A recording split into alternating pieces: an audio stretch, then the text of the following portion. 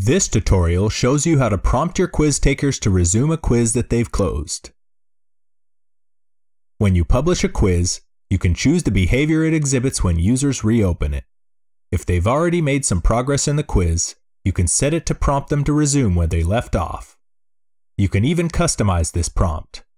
Let's start by going to Player, Text Labels, and go all the way to the bottom of the list. And here's our label, Prompt to Resume.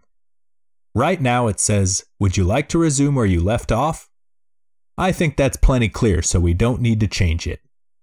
If you do make any changes, click Apply and Close. Now let's go ahead and publish. Go to the Advanced tab. And here we can choose the playback options. We can prompt the user with that text message.